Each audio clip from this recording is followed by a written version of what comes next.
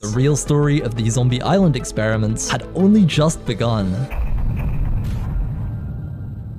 So, it was the morning of day 2, and as most of the survivors were still in leather armor, their chances of survival weren't looking too good, until a player named Starkiller helped organize everyone to begin gathering materials and exploring the island. Guys, you need to get farming set up right away. I'm gathering beetroot right now. Yeah, I gather beetroot. Hey guys, there's some armor in this one. The survivors then carefully started mining in groups of 5 to keep each other safe. Oh, there actually is a spawner. Take the bones, take string. I'm grabbing the redstone because we can make traps. We also have to worry about scientists. The scientists were much less cautious with their exploration, confidently scouting the jungle using their diamond machetes.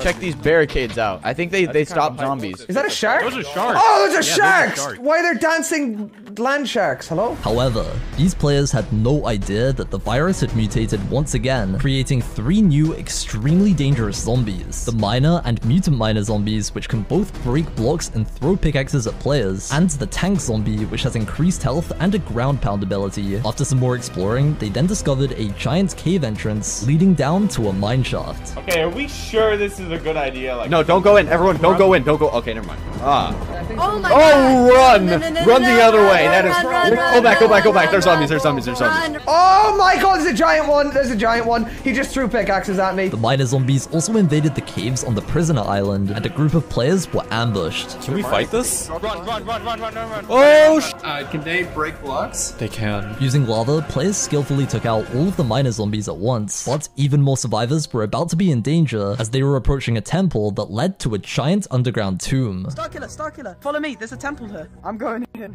He's gonna die. This tomb contained extremely dangerous lava parkour, which players started traversing bravely. However, a mutant miner zombie was waiting for them on the other side, and it threw a barrage of pickaxes, breaking the block below a player, who met an unfortunate end. I just fell in. What?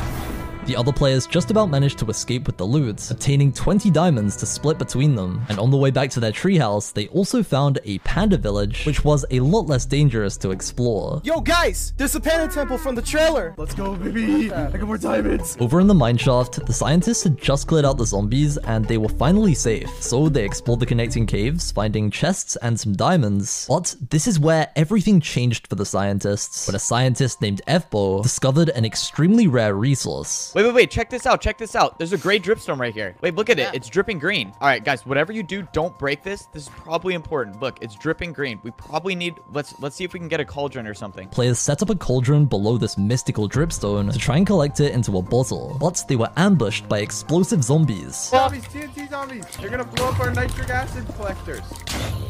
Oh god, I'm so low. Oh no. The cauldron then filled up, so the scientists experimented by right-clicking with a bottle, I got one. I got an antidote bottle. Let's go. creating a brand new item called an antidote potion, which they tested on their infected teammates. Throw the potion on him. I got him. He's back. We saved this man. Let's go. By the way, there's a 50% chance he turns into a super zombie. Oh my god. No I'm way. kidding, I'm kidding. This antidote fluid could be used on any zombie, turning them back into a human, meaning they had not only discovered a way to cure infected scientists, but they could even increase their numbers with brand new players, and were now in by far the strongest position for surviving on this island. You know what I think we should do? We should build an army by reviving like 20 zombies onto our team right now. Good plan. Good plan. Half of the scientists continued producing antidote potions, while the rest decided to set up a camp in a great strategic position next to the only bridge between these two islands. Wait, do you think this goes to the survivors? We will kill every last survivor. All right, that should let them know to stay away from our side. The survivors, who were still equipped with leather, were fortunately quite far away from this bridge, making an attack from the scientists unlikely. Welcome to the party, man. Daytime, we got a stormed diamond the prison. machete on the boat. Daytime, we stormed the prison. All right, everybody, get ready to jump from over here, okay? 3, 2, 1. On Jump. the motherland! Wait, where are we going? Unaware they were venturing into extremely dangerous territory, the survivors started traveling towards the prison, planning to turn it into a new base. So they ran inside, blocked off the doorways, and started collecting stone bricks from the floor. While scouting for more materials, a player spotted the bridge and decided he was going to investigate, not knowing the scientists were on the other side. Guys, we don't want to go alone. Who wants to come to that bridge with me? I'll go. Okay. Look, who's that? Oh, there's people over there. Yeah, there's people They're over there. building a camp here. We will kill every last survivor. Run, run, run, run, run, run, run, run, run, run, run, run. Run. We need to leave the prison. We need to go. If the scientists are that close, we need to go. The survivors were rightly terrified of the scientists, as they had a huge difference in equipment. But currently, both civilizations were pretty occupied with producing antidote, collecting materials, and the slight zombie problem that had just gotten worse as the virus had mutated once again, releasing mutant zombies as well as mutant drowned zombies. The virus also now travels through the air, and now players who die of any cause will be infected and turned into zombies. Guys, I just saw something crazy in the water, okay? There is? Oh, cool. Yeehaw! Oh! Run! Oh! But players now had a chance to combat these new zombies by gaining materials from a supply drop in the New World event, Camp Building. Each civilization would now have to work together to construct a camp that would protect them from zombies, earning a different tier of supply drop depending on how the staff members rank their build. So both civilizations picked a location and begun building.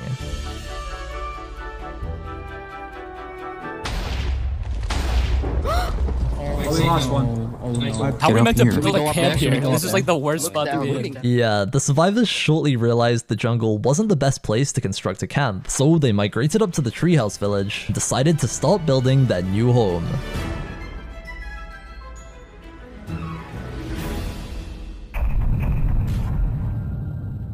While the scientists were building their camp, rumors about the antidote started spreading around. Guys, we have never seen somebody who's been revived. I've been revived. Whoa, no. Wait, if you find a zombie, don't kill it. I can turn it into a player. No, it's a mess. Yeah, no way.